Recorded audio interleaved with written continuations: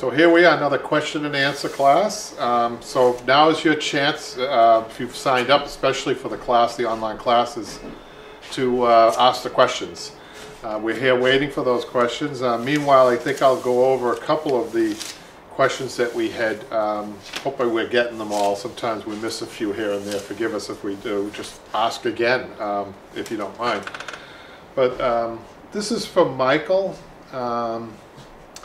He was viewing the tub chair class, and thank you, Michael, for signing up. And he had a question about, on that class we did some angle cuts on the inside back, and he was wondering, we used the patterns because I love the way it fit on that back. So he was wondering about, do you have a video on the actual making your own angle cuts on that? So what I'm going to do is I'm going to demonstrate on this chair, I think, for him, just for Michael and for anybody else that's interested. So I'm just going to show you a little bit about how to do that if you don't have the patterns, okay? So this is the chair that I have up. It's not a tub chair, but let's pretend that it has a curved back. And I'll show you how I'll pretend to do that. Take a piece of chalk.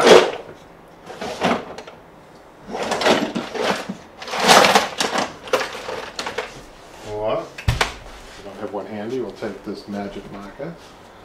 So on the tub chair it has two seams, and they're angled seams. And what we did was we took it apart. We had inside back of two inside arms. So it had a break right here. So we can't see that. Let's get another magic marker.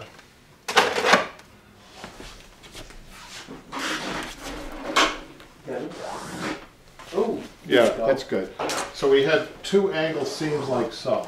Okay, so we took the old one off and reused it as a pattern because we like the way it. If you don't have a pattern, Michael, what you need to do is make sure that you cut your fabric oversized like you saw us do on the tub chair, 3 inches, right?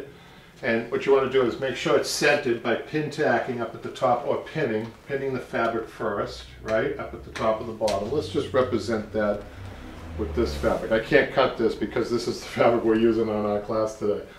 So let's say you got it tacked up so, right? It's pin it well, especially if you have a center point like a vine like that. And then what you want to do is make little cuts this way to relieve the fabric a little bit to get you close to this line, right? So if you get close to the line, then you could take a piece of chalk and chalk where the line is, right? Then you could take it off the piece, put it on your table, and cut it 1/2 inch to the left, or if you're on this side, 1/2 inch to the right. And then, because you've centered it so well, you fold it, after you cut it 1/2 inch from your chalk line, you can fold it in half, face to face, and cut the other side, and you get two perfect angled cuts. I hope that explains it. And on your arm, your inside arm comes this way. You do the same thing. You prep it up there first, chalk it, and then you take that inside arm, the right inside arm, and put it face to face with the left inside arm, and then you've got your whole back, and then you sew it. So I hope, Michael, I hope that demonstrated that. But keep watching.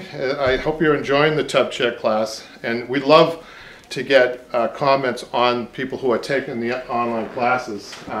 That's great. That's very helpful for other people. The whole idea is we're trying to promote education too, and that's what the YouTube videos are for, the free YouTube videos. And don't forget to subscribe. I think we're over 7,000 at this point, so don't be afraid to subscribe. We found out, like I said before, that 10 more times more people are watching the YouTube videos and not subscribing. And we have a 4.5-minute retention rate on our videos, so we know that people are enjoying the videos, but they're not subscribing. We ask you to subscribe.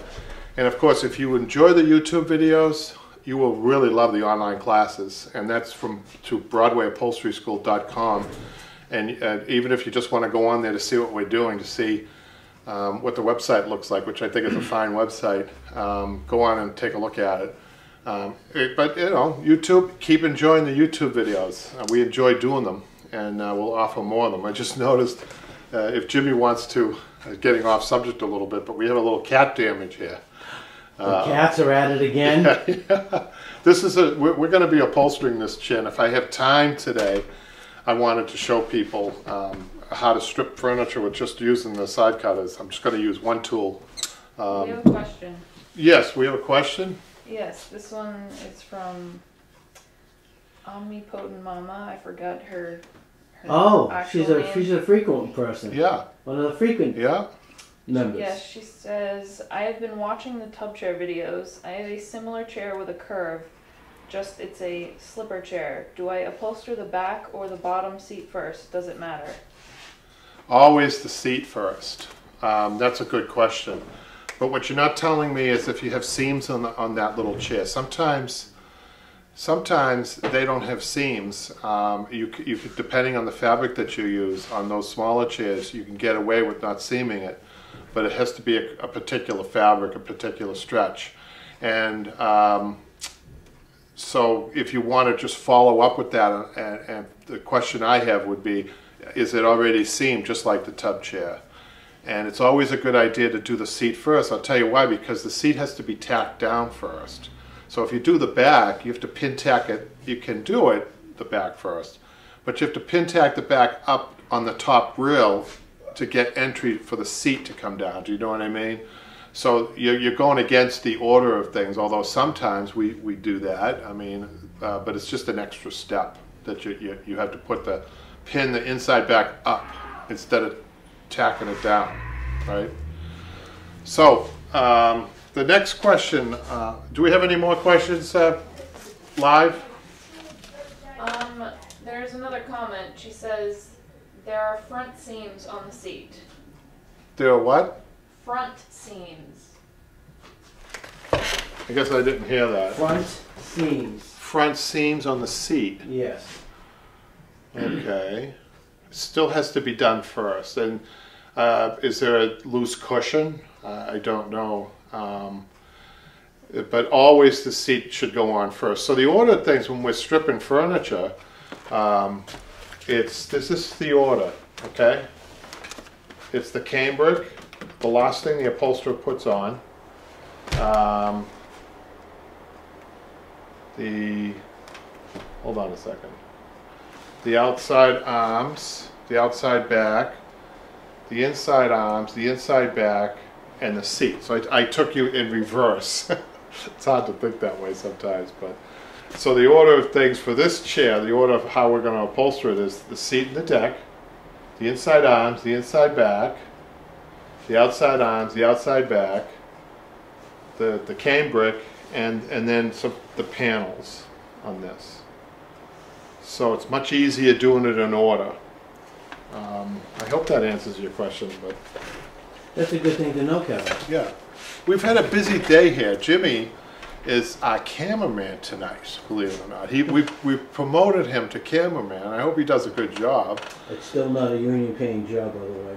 She says that it is an armless chair and there's no loose cushion. So it's an upholstered seat. Ah. So an upholstered seat with no upholstery, kind of like yours, Jimmy. Oh, God. Your chair. You want to pan down? Oh, yes, I'll pan down for the Jimmy's audience chair. to see. We're going to tie that in with the question, but we give you a sneak preview on Jimmy's chair. This is his online chair. This is the next chair we're going to be showing, and I have to tell you, folks, Jimmy can probably back me up on this. There's a lot of work on this little chair. I'm sorry. That's all I can say. I'm sorry. On his 9th class on this one. This is a toughie. Sometimes those easy looking chairs are the hard ones. So you got his chairs. He has a loose cushion, but let's pretend he doesn't. Okay, and I'm pretty sure that this is the chair that we're discussing. Is that it has an inside back, an outside back, and just a seat. And it's a slipper chair which has no arms. Jimmy has wooden arms. But her chair is a slipper chair. Actually, those slipper chairs were used in the Victorian days, Jimmy. Okay. They were also called vanity chairs. And they were also used, they were designed so that a woman's hoop skirt would just go around the chair and not get stuck on an arm. So when when a woman with the hoop skirt sat down, she could just cover the whole chair and sit down. You wouldn't have to kind of push yourself into the, push it back into the chair. That's right. Okay, makes sense. Yeah. So definitely you still need to do the seat first on that. So let's get to some of our questions here, Jimmy. Let's see. Adjusting a down pillow. Somebody commenting on about adjusting a down pillow, and it was Nicole, and this was on YouTube. She thought she was at a self-defense video because on that video I'm showing people how to get a down cushion back to its original shape. And I guess it did look like I think she's tongue-in-cheek when she said, is this a self-defense video or is this an upholstery video? But that was an interesting video showing how to take a down cushion and just, you know, fluff it up. It takes some aggression, I guess that's what she was commenting on, maybe. So then we have another question about Janine. She just made a comment about a video that we did. It was a floral placement video of how to cut fabric and place fabric on a chair, and the thought process that goes into that. We didn't have to think about, upholsterers didn't have to think about this before the 90s, Jimmy, right? Mm-hmm. Because the 90s is when designers started taking drapery off the windows and putting it on the furniture. And the difficulty with that is that prints can go up to a 36-inch repeat or a 42-inch repeat. So that's kind of hard when you're cutting it down to a smaller piece of furniture. So we were talking about that, and Janine, I think, made a comment, you know, that she didn't realize how much thought went into something like that. So thank you for that comment, Janine. Somebody made a comment about a sofa on YouTube that it's very rare that we took a sofa and we went from A to Z on this sofa, and I believe this was a diamond tufted sofa, but not a traditional diamond tufting. It was what we call a casual tuft. It still was pleated, it still was buttoned, but it was a casual tuft. It wasn't a hard tufting, which is a difference. So we're going to be getting something in here, hopefully we'll show it, which is a traditional tufted Victorian piece, which it's all horsehair. So in order to do a real uniform and tight diamond tufting, you need horsehair. There's no other way of doing it. Foam just doesn't cut it, it's too soft. So foam is just too soft. Oftentimes they try to use tufting with foam and it doesn't work. The buttons loosen up, the tufting, the pleats loosen up, and it doesn't look that great. Yeah. So Jane made a comment about the 1800 Martha Washington YouTube channel that we did, video, and she said, wouldn't it be nice to have a video about cuts, about basic cuts, which we did, I think, based on that comment. So it's up now. You can go on to YouTube to the basic fabric cuts.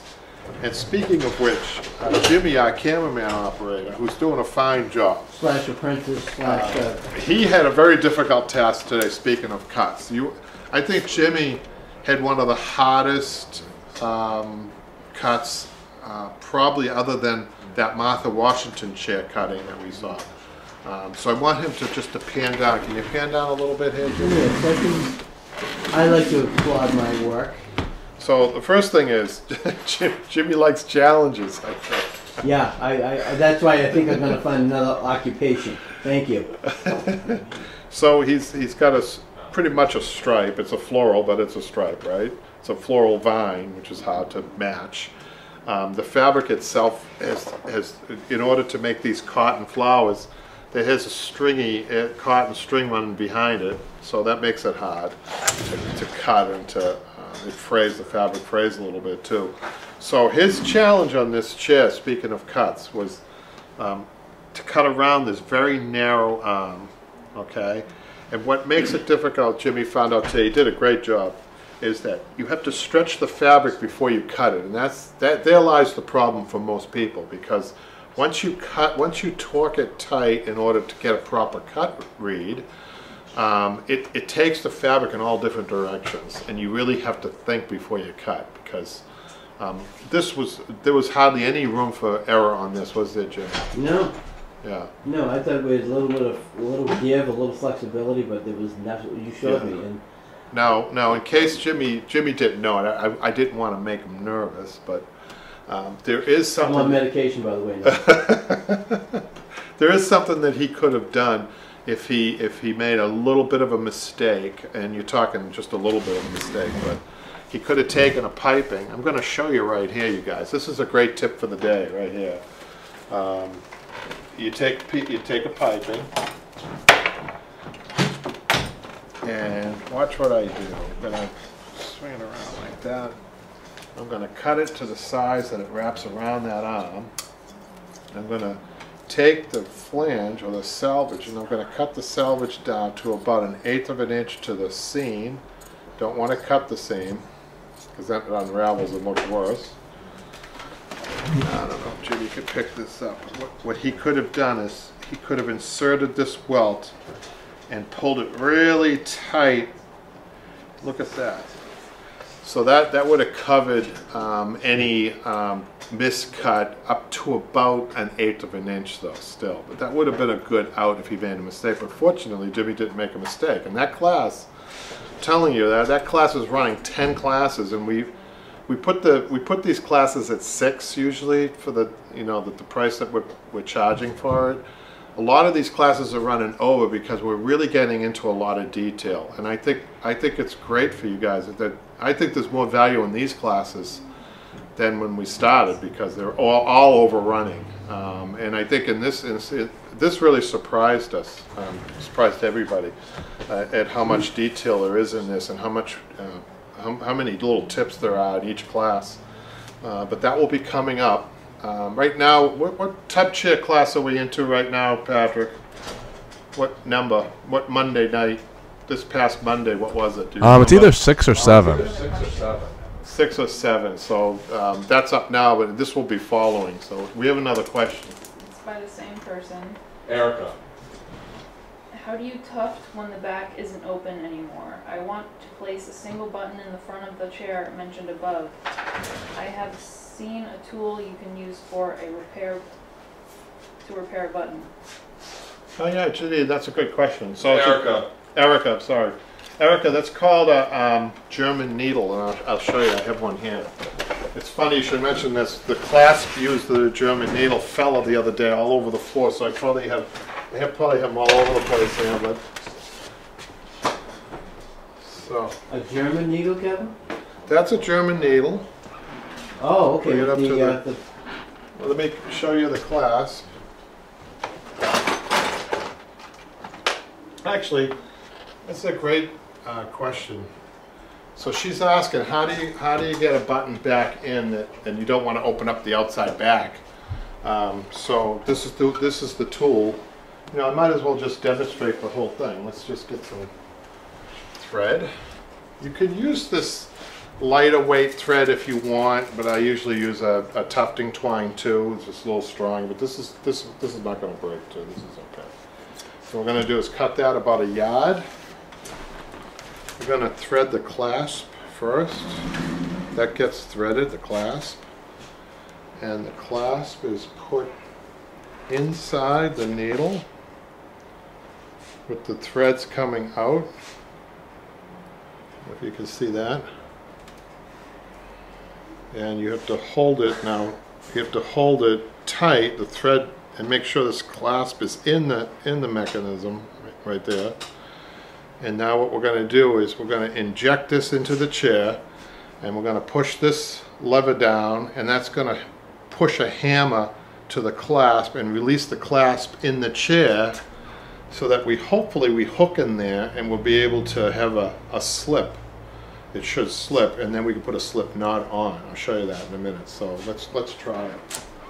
By the way, guys, this chair's being upholstered, so don't worry about anything. So I'm going to try to push this through, and then I'm going to push this lever in.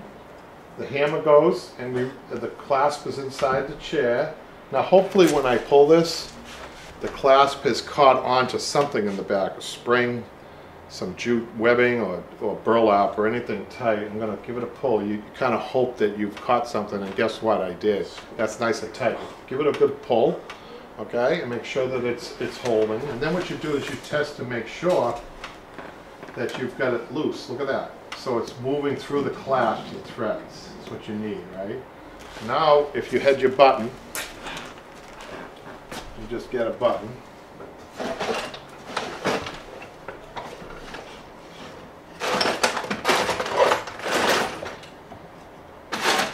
Never a button when you need one.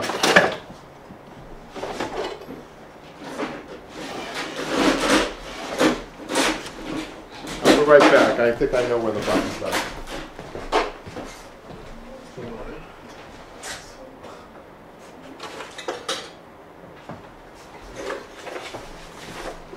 Okay, so I have a button.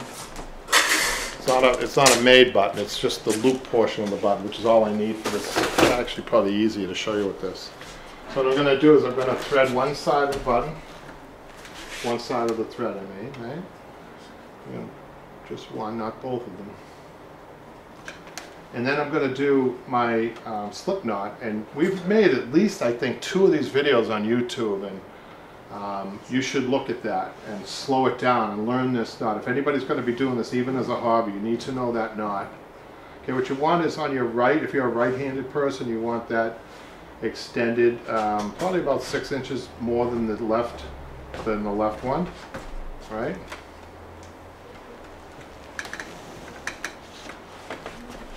I'm going to try to get an angle for you, a better angle.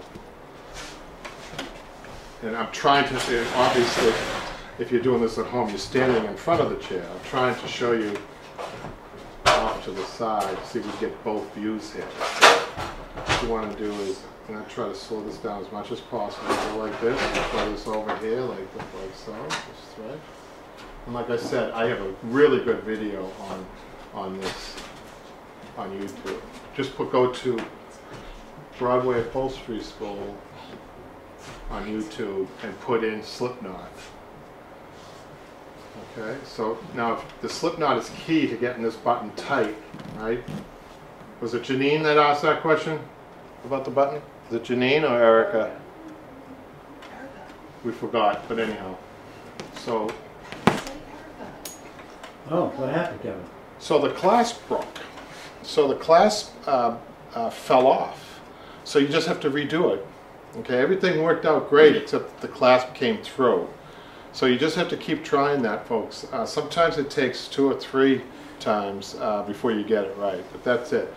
Now the other alternative is to remove the outside back and then just put it in a regular fashion from the outside. And we also have a video, Patrick, on YouTube showing how to do that, how to repair a button by removing some of the outside back. We do it very cleverly. We don't undo the whole back. We just undo where the problem is, with the button, and then we repair it from there. So check that out too. That's a good question. Are there any more questions live right now? No? No. Okay. So I wanted to ask Jimmy a couple of questions while I have him here. God, not the questions.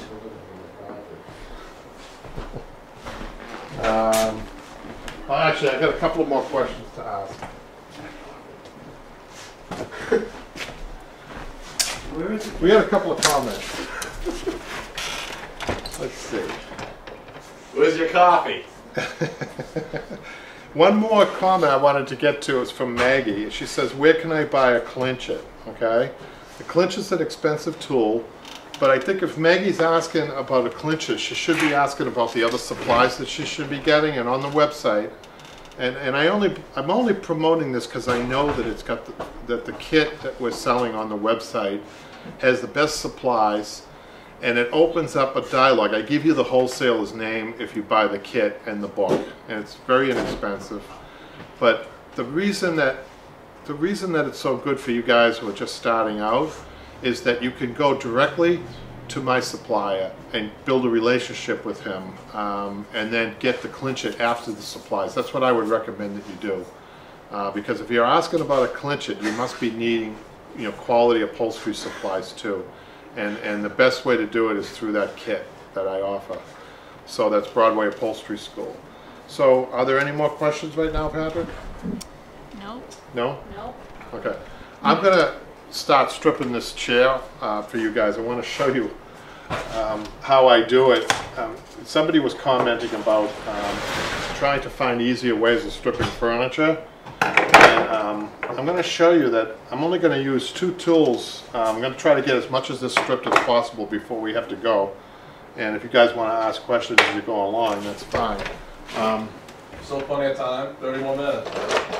The only 2 tools that you need to get you stripping is probably this whole chair to where it's upholstery ready is a chisel and your side cutters. Or if you have a pair of pliers, that's fine too. So I'm going to start in the back. Sometimes, let me just get my German needle out of there.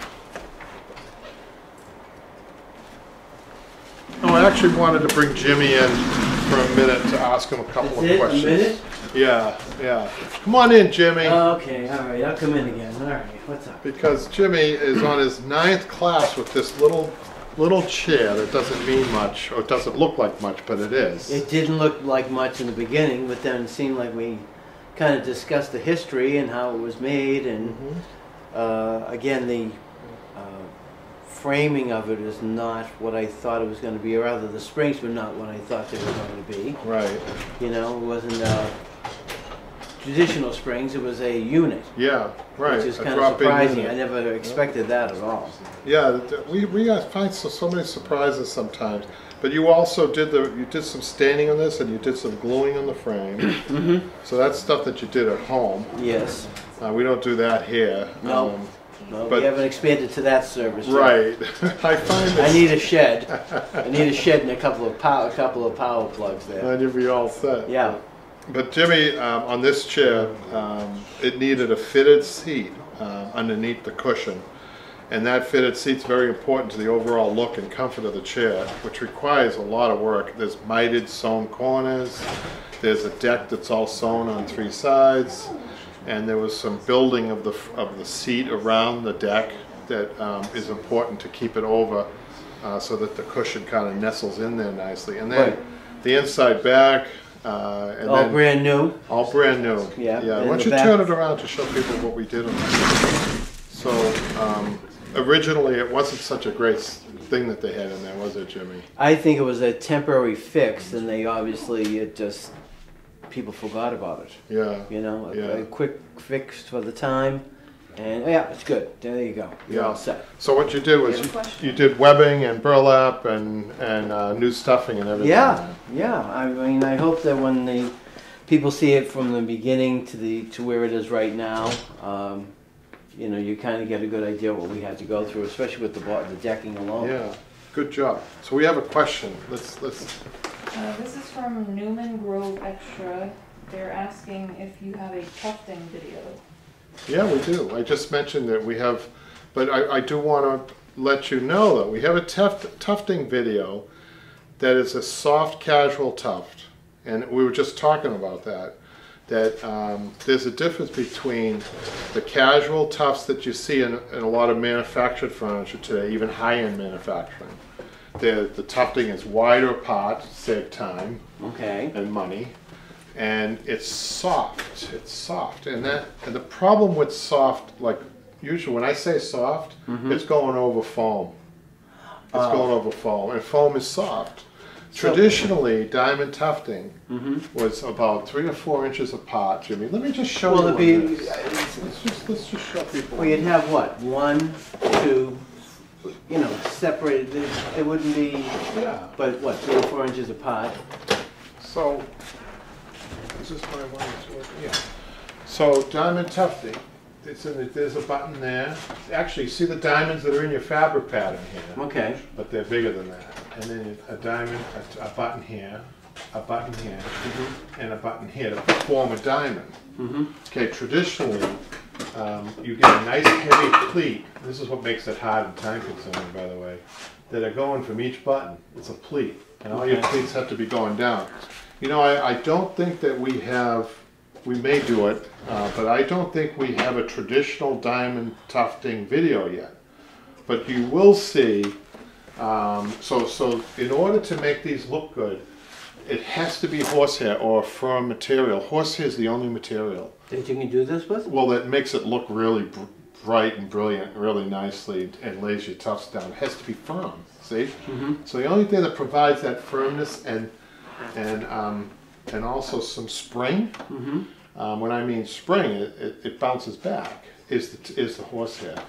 Okay.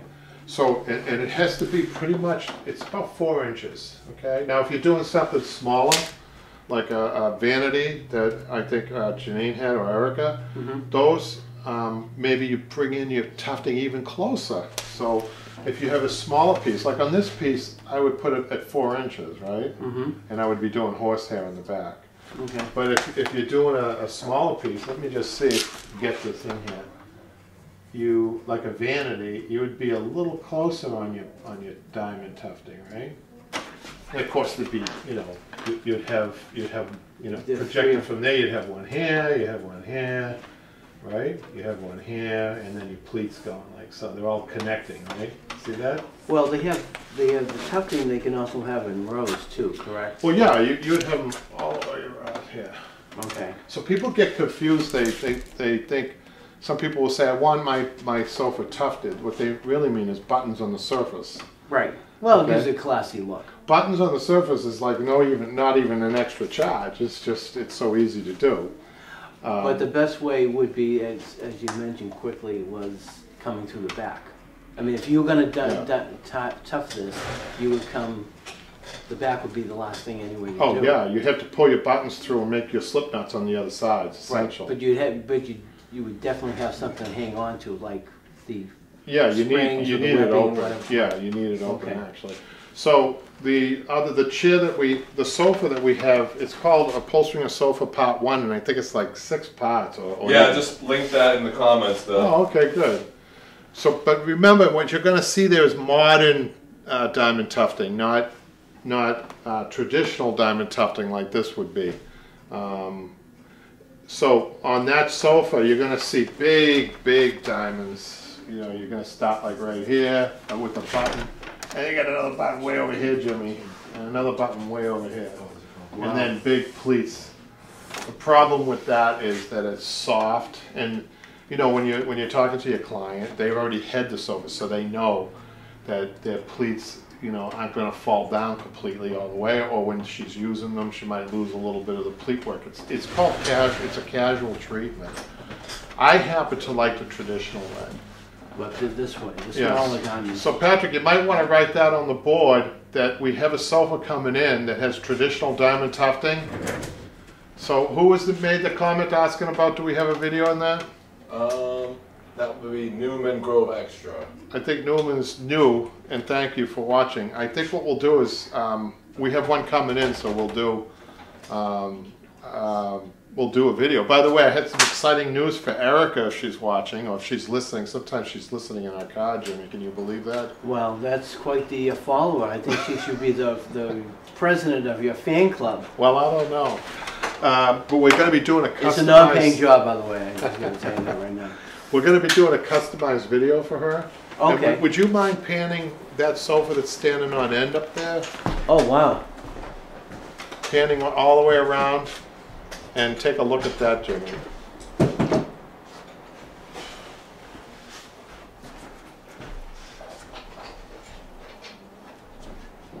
That is that has an arm that I've been waiting for to come in. That Erica, she has that. That she's waiting for that for us to make a custom video. We're going to do it on that sofa. So I'm kind of excited. That's going to be coming up. I don't have the fabric for that yet, but when I do, you're going to be getting that video soon, Erica. Okay. Okay. So we're just gonna back over here, Jimmy. If you Oh, don't but mind manning the camera. sofa was so exciting, Kevin.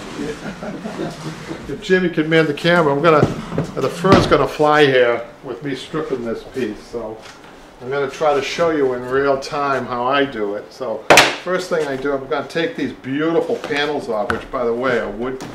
They're wood. So we're gonna reuse these. We're gonna strip this fabric and reuse them. They just put on with brads, right? Those come off first.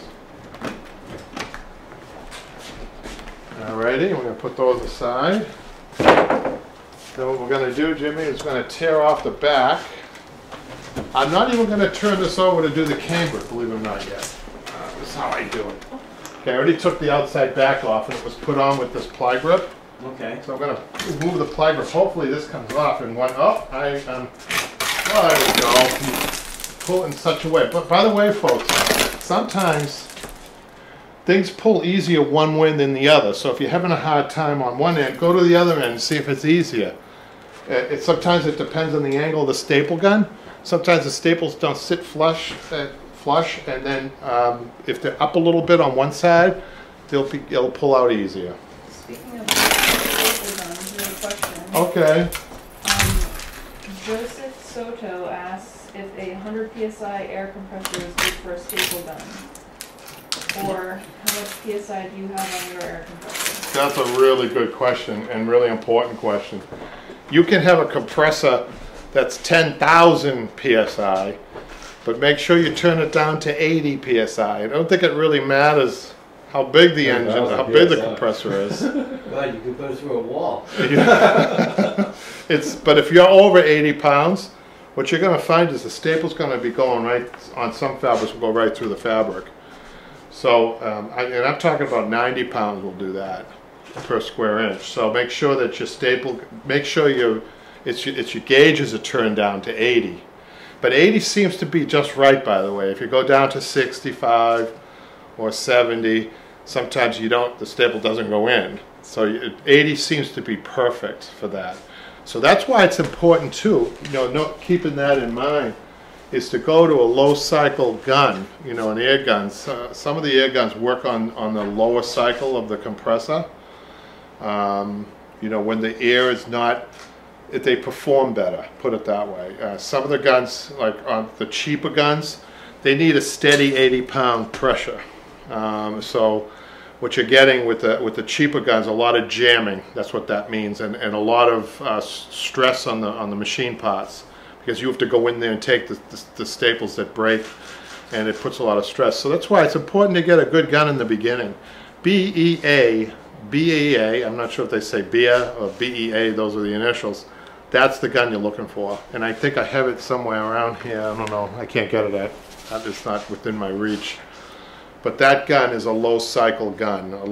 It works on the lowest cycle on the compressor. So look, I just undid this. I'm going to pull this off.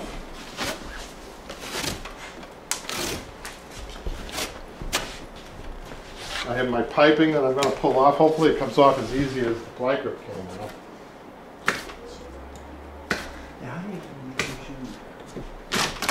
Beautiful. Beautiful. Get that out. Then I'm going to take my outside arms off on the back here first. I don't care if it rips my outsides, I really don't. I don't use them as a pattern or anything. I just want to show you that this has tacks, so hopefully be able to get underneath there, pull that. I don't care if the tacks fall on the floor, pulling that out. Then I'm going to go back and get the rest of those tacks. Sometimes the top's a little harder because it has that ply grip on it. Pull that.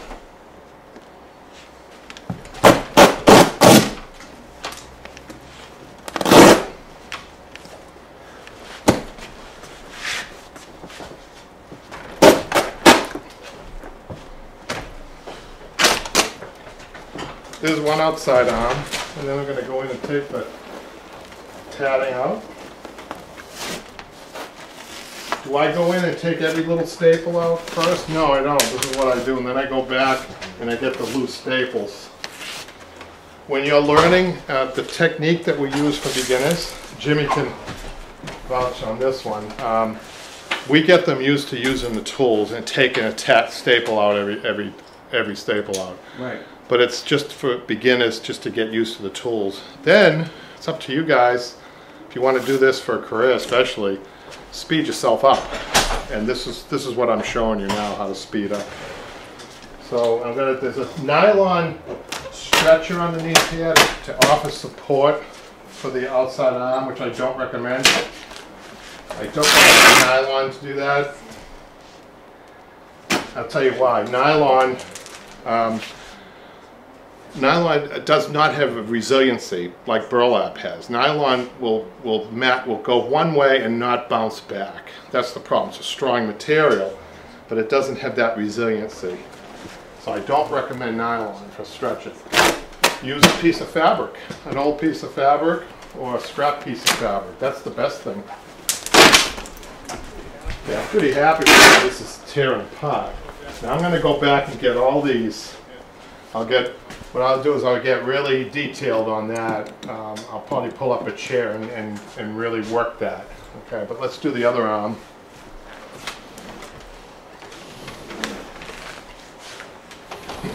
Do we have any other more comments, Patrick, that we've Just a forgotten? follow-up to the staple gun question. We want to know what brand staple gun, or What brand? I have it right here. oh, the model. Oh, Sorry. the model. Sorry. Best gun on the market, absolute best gun on the market, is the BEA.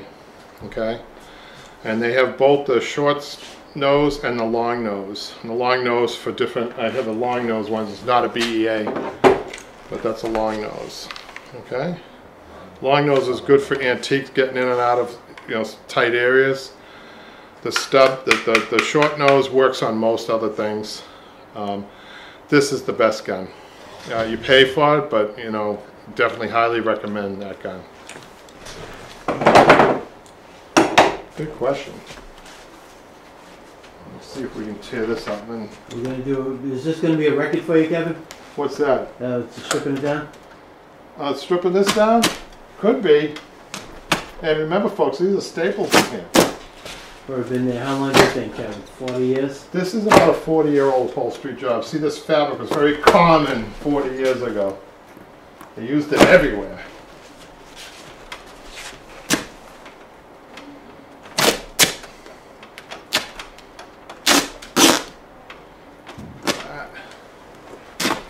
Oh, what I'm trying to do, the reason I'm working in certain areas is I'm trying to get leverage, okay? If you don't want to use your hands to pull like me, you can use a pair of pliers. Your side cutters will rip the fabric, so if you had a pair of pliers, you can actually pull it. Make sure you wear goggles when you do this. Make sure there's nobody else in the line of fire, because I'm about to pull this. Jimmy has goggles or glasses. So when I pull this, these tacks are going to go flying. But let's just see what happens here. Look at that. Oh, nice, Kevin. Wow.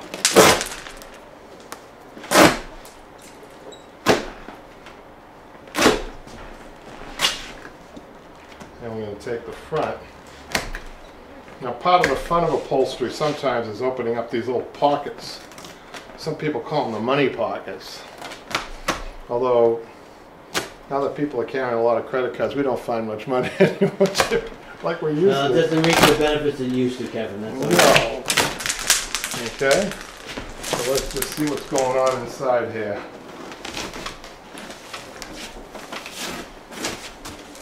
Did they over upholster on the side, Kevin? What's that? Did they over upholster on the? No, they did a good job with the padding. I think Well, they that's made. because they have layers where you and I would probably go with one layer. They had two.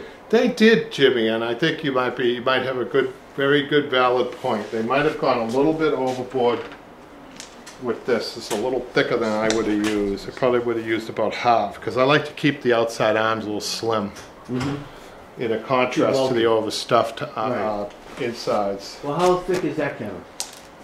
That's about an inch. Usually I do about half of an inch. Okay. So you're right, Jimmy. Yeah. I was just- Before I take that nylon off, you see how saggy it is? See what happened? So it's strong. It's a strong material, but it doesn't have the bounce back like a piece of fabric would, or even the burlap. So let's just see what's going on here. Now, nylon usually is harder to take off too. So pulling it in the right direction is important. So I'm grabbing hold with with my side cutters, and then I put my hands at a certain point. Be careful when you do that, because there's a staple in there. You're gonna get You gotta cut. feel it. So let's see what secrets this chair holds. Who knows? Should we dim the lights? No, but you know, we find everything from toothbrushes to Q-tips. Maybe we got that $5 you That you $5 owed me. that I owe you, Jimmy, Yeah. might be in here. You might get it back. Oh, I Yeah. see something colorful in here. Declaration of Independence. No. Yeah. We had that. We could retire now. We wouldn't need YouTube anymore. Okay, now pull this up. Try to. Oops, I got a dime. Let's find out if that's a 19. Let's just see. Sometimes you can use one handle of your pliers and kind of put in here for leverage purposes. Again, look at that. And you pull. Nice little trick there, right, Jimmy?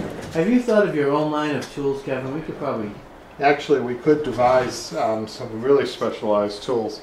So we found 10 cents in that side. Let's see what we got over here. Yeah, we have a question. We have a question. Yes.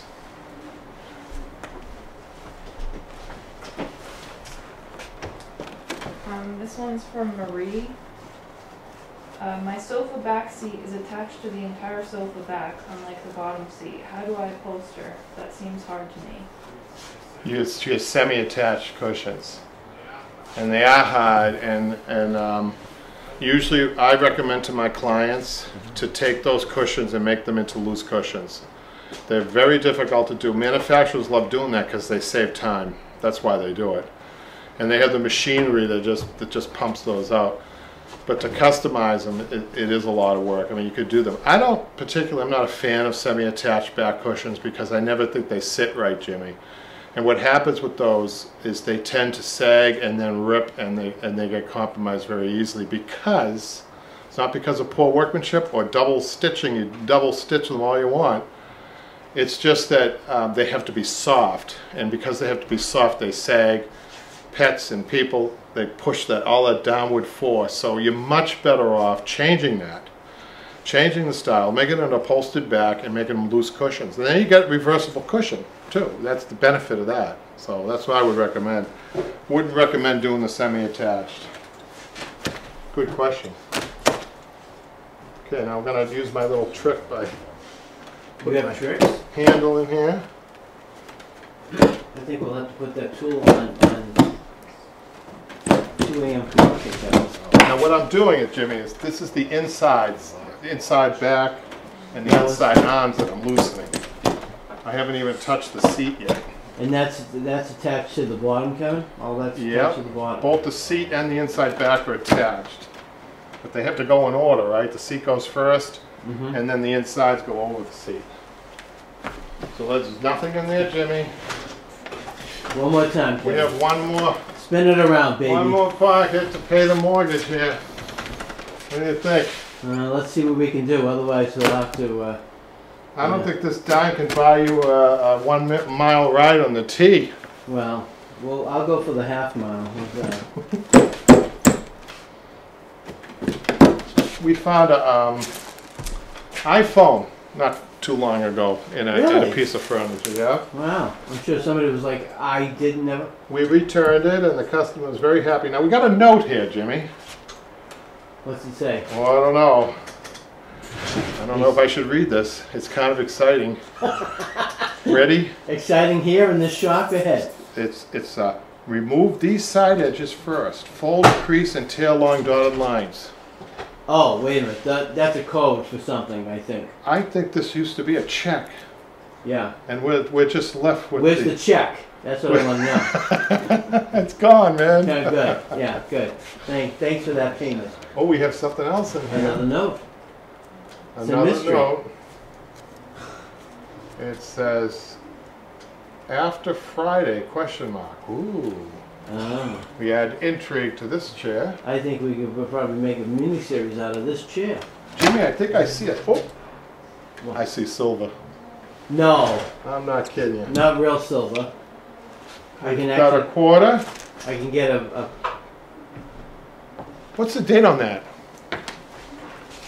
oh, this is recent. 2016. Oh, you're not gonna get anything for that. Yeah, okay. I'll throw it back. Well, you know, actually, I want to throw it into a money market fund about 20 years ago. Retire with. 35 cents and a check remnant.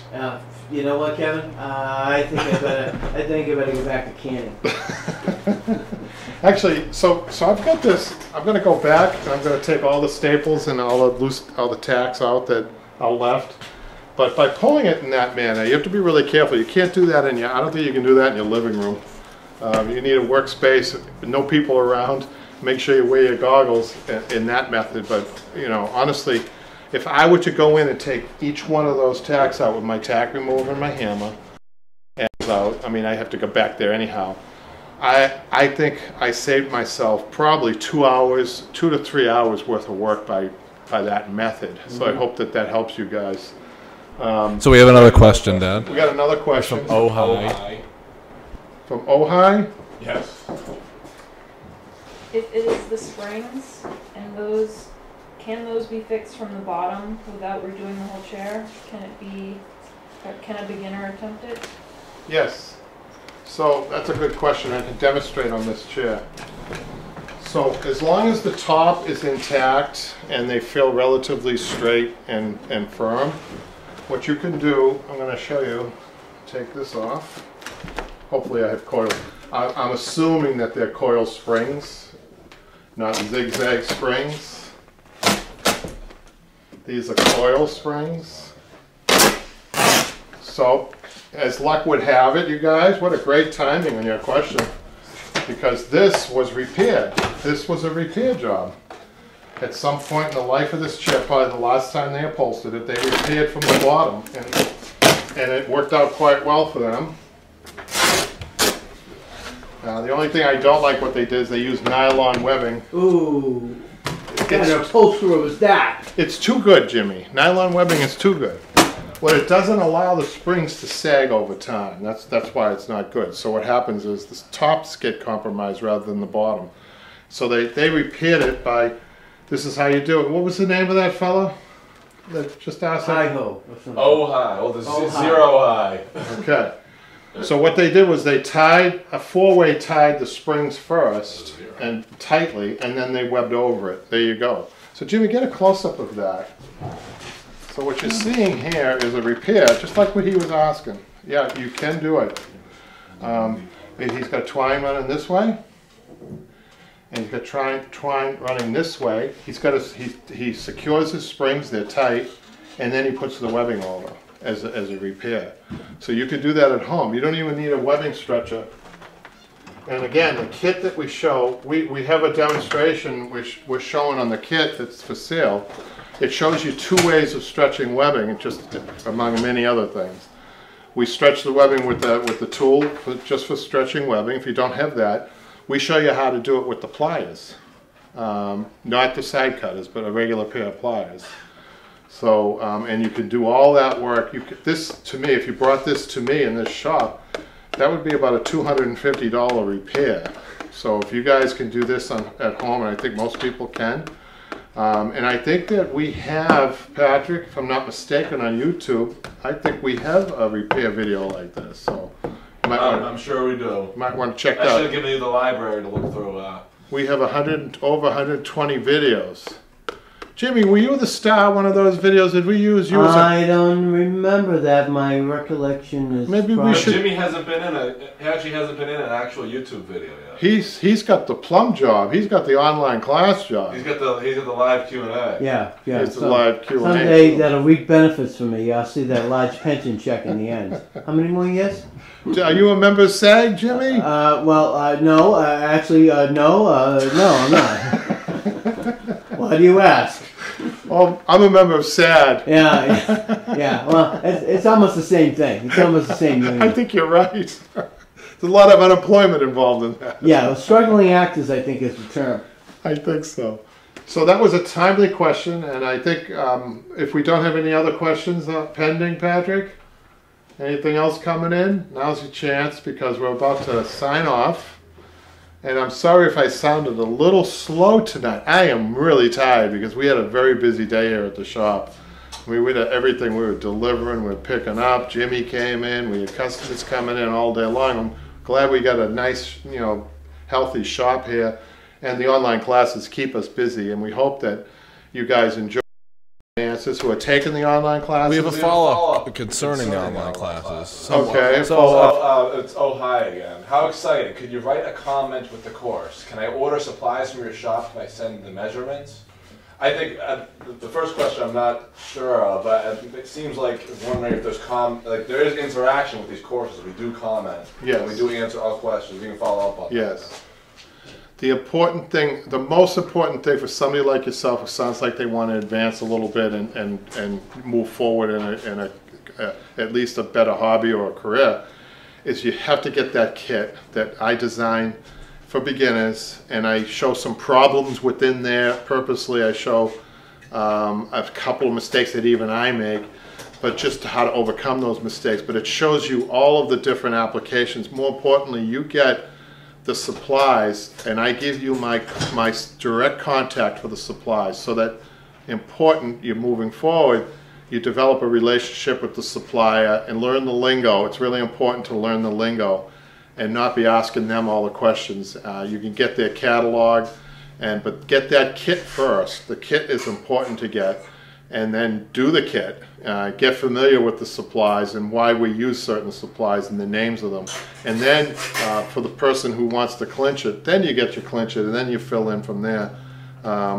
This is a good trade. You don't really need it. It's not a huge startup for cost. It really isn't. You could start up a whole upholstery shop for under $2,000, I think, including a sewing machine and the basic supplies to get yourself going. Most people already have their sewing machine, so they don't need that. So supplies are not a big portion of this, unless you're doing, a lot of rehabbing, a lot of restoration, and then you get into some supplies. But reupholstering, you don't need too many supplies. So check out the website. At least go on the website and check out what we're offering. I think you would enjoy it just looking at it. So we have one last good question to end with. So Joseph again follows up. How often have to add webbing when there's I'm not sure about that wording of this one. It's about webbing. yeah. How often do you have to add webbing when there's webbing in the chair? Okay, all right, I read it the wrong way. So I think he's probably encountered webbing that has sagged. So webbing that has sagged is not necessarily a bad thing. It's actually a good thing. If it's jute, unlike this nylon, sagging is actually a good thing. But what you can do, sometimes you do this, you can repair it, or you can go over, sometimes you can go over if you have a heavy stock, you can go over a jute webbing that's already there, you can go in between here to do a quicker repair. Or you could, if it needs a total restoration, that's a whole different thing. But you have to kind of use your judgment. I have to say though that jute webbing lasts a good long time. You can get a piece that's 100 years old and the webbing is still good, believe it or not. So I hope that answers all your questions. This was a very lively question and answer. We find that we got a lot of questions towards the end of the hour, but we're trying to also pick a better time to do this, right, Patrick? A more of a solid time. Right, starting January 9th. The Q&A will be every Thursday. Every Thursday, solid, so that people. Next week we will have one, but we're not sure if it's either. It'll probably be Friday next week. Right. But then after that, it's going to be solid Thursdays, every Thursday. And keep in mind that you can always follow up. This is going to be posted. The live show is posted on YouTube, so you'll see it, and you can ask questions even after we sign off, which we'll answer them the following week. So which we're going to do now. Thanks for joining us. That was fun, and thank you to our new cameraman Jimmy. Yeah, thank you, Jimmy. Trade that probably won't take me anywhere. He's always complaining, but we love him anyhow. All right. Well, thanks. Until next time. We'll see you later.